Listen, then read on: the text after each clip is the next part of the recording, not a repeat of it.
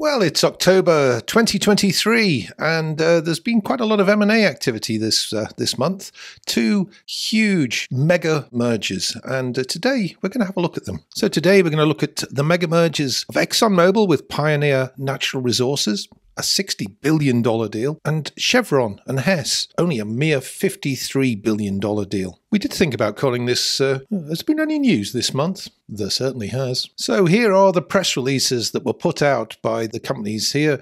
ExxonMobil with their headline, put out on the 11th of October 2023, and then the Chevron headline put out on the 23rd of October, just 12 days apart. So we don't want to get bogged down in the legalities here of whether they're proposed transactions or definitive agreements, but taking a look at each in turn, you can see the ExxonMobil-Pioneer, an all-stock transaction value $59.5 billion or $253 per share.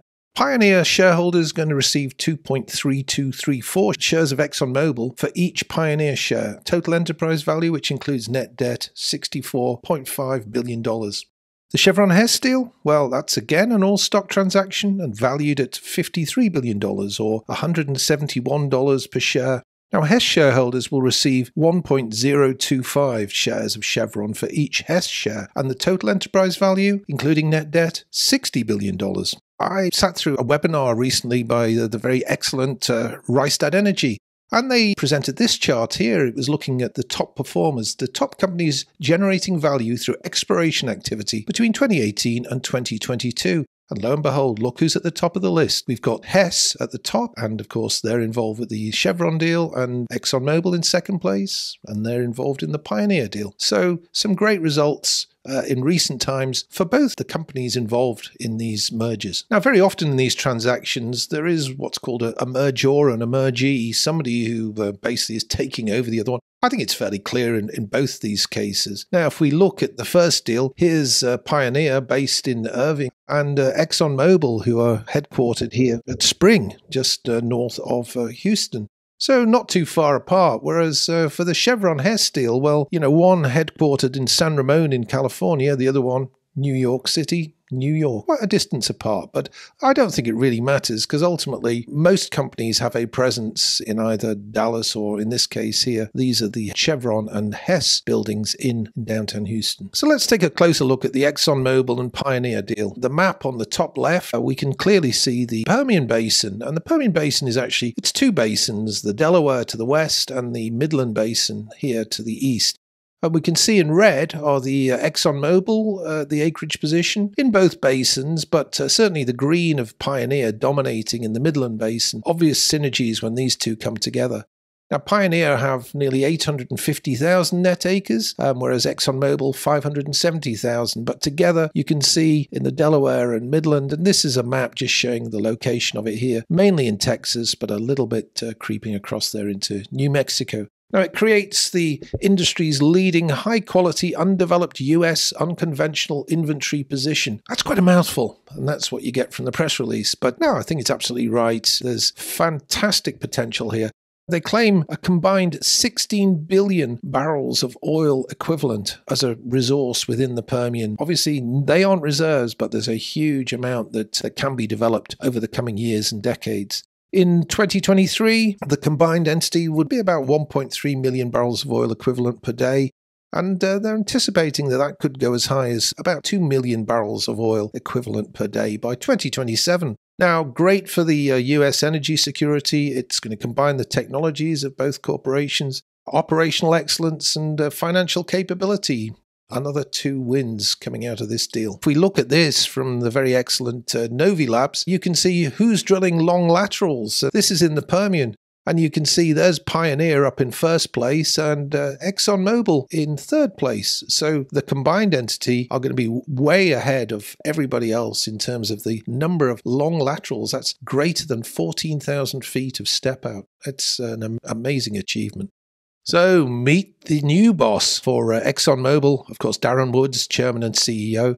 Pioneer's Scott Sheffield, will he be involved going forward? I haven't seen anything on that, but I'm sure these guys have been getting to know each other very well in the last few weeks and months. Well, what are the transaction benefits from combining the inventories within the Permian Basin? Expect to generate greater than 10% returns, higher recovery factors, greater efficiency, and lower environmental impact. It's obviously great for capital efficiency and cost performance and should lead to a significantly increased production. Best in class, greater than 4-mile lateral wells. It's going to be fewer wells with a smaller surface footprint, and the two combined, it's only going to lower the carbon footprint. It lowers ExxonMobil's cost of supply for production. Pioneer's assets coming in at less than $35 a barrel. Now, in terms of bang for the buck, the merger is anticipated to be accretive from day one. Highly accretive mid to long term to ExxonMobil earnings per share. Now, not only that, but there is the benefit of it can actually accelerate the net zero plans for the combined company. Exxon plans to achieve net zero Scope 1 and Scope 2 greenhouse gas emissions reduction by 2030. Pioneer's plan, moving it forward 15 years to 2035. The combined operating capabilities and the infrastructure should see the reduction in the recycled water use in the Permian fracture operations by more than 90% by 2030. In the details of the transaction, well, about an 18% premium to Pioneer's shares, 9% premium to its 30-day average. Both boards of directors have unanimously approved the transaction. The deal, subject to customary regulatory reviews and approvals, also subject to the approval by Pioneer shareholders. It's expected that this transaction should close by second half 2024. So now let's take a look at the Chevron and Hess deal. In terms of the major assets in this deal, we look no further than the Starbrook block over in Guyana, or offshore Guyana. Hess have a 30% stake in the block, and there's over 11 billion barrels of oil equivalent proven reserves to date, and that number is just going one way. High cash margins and low carbon intensity.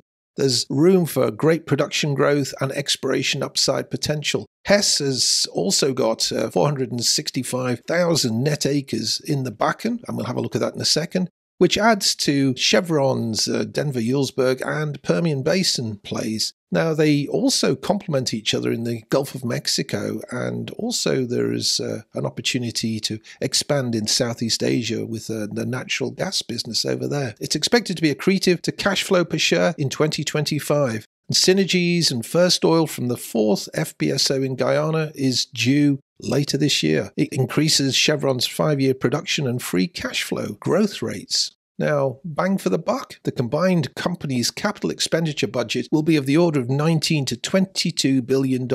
That's a huge war chest. Expects to increase asset sales and the run rate cost synergies $1 billion before tax within a year of closing. That's what they're predicting. This deal is expected to close in the first half of 2024. Now let's just have a look at some of the assets. We'll have a look at Hess's Guyana jewel. This is, of course, they share it with ExxonMobil is the operator within this, and Hess are a 30% partner, along with the Chinese National Oil Corporation. Now it's the Starbrook block here, highlighted in yellow on this map on the left here. There's a small inset map here showing this is the coast of Guyana, and this is the location here of the Starbrook block. You can see that there have been major new discoveries. The most recent one here is at Lancet Fish. That's just come out a few days after the deal was announced. It's really just breaking. We haven't got many details for that yet. A Prosperity FPSO, which is this FPSO here, it's now in country. It's going to be a 41-well development, and Prosperity will actually capture oil from the Payara and Pecora accumulations,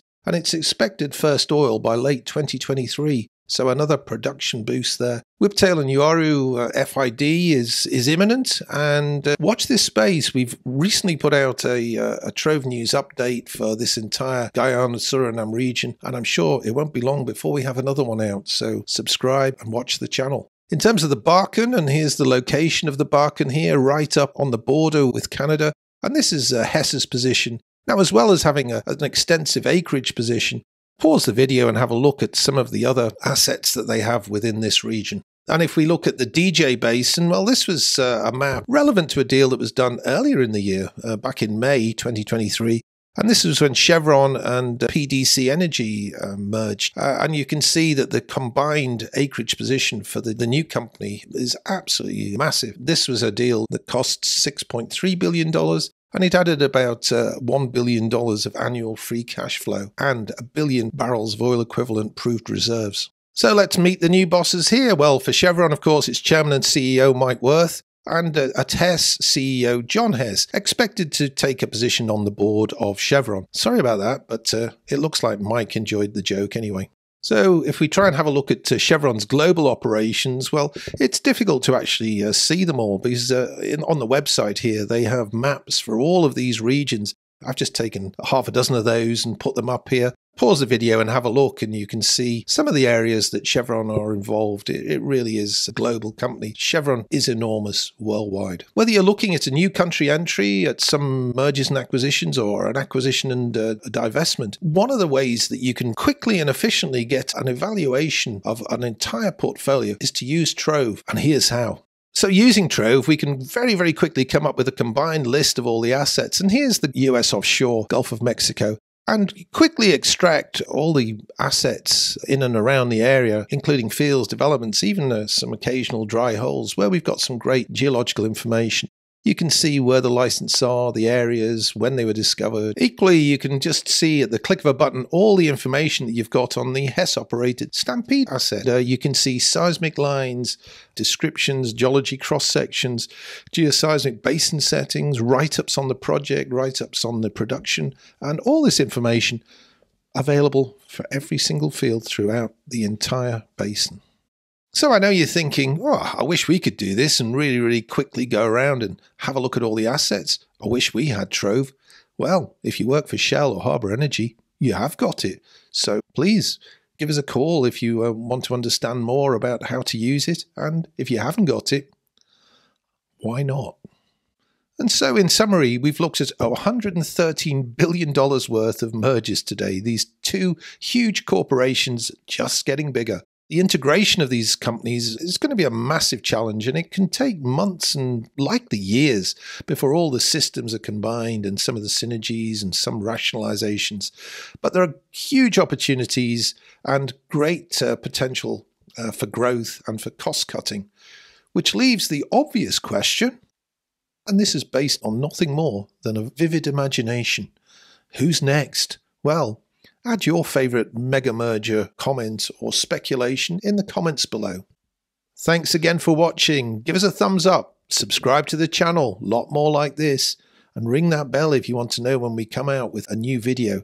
There's the website, there's the email. So who do you think is going to be the next in line? Which merger? Put a comment below. Let's have a discussion about it. Of course, we may not have to wait too long, and we'll know for sure. Anyway, thanks for watching the video.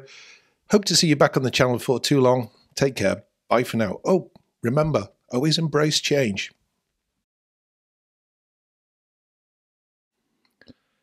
Nah.